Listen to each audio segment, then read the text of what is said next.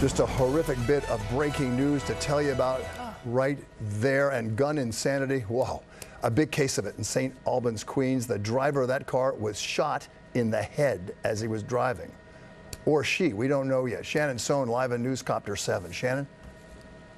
Yeah, details are just coming in, and we have just learned that it was a male driver that was shot in the head. Let's paint this picture for you, because you can obviously see how this ended with the car crashing into the side of what we can only be thankful for is an empty storefront. However, this is at the intersection of Farmers Boulevard and 117th Road, and what we understand is that that driver, shortly before 5 o'clock, was driving along, shot in the head, then lost control of the vehicle, and here's where it gets even worse. Plowed down a pedestrian, a female. Both of them are now in critical condition. That female pedestrian that he struck after being shot in the head is in critical but stable condition. At this point, police are still investigating, and we're just going to bring you here along 117th Road.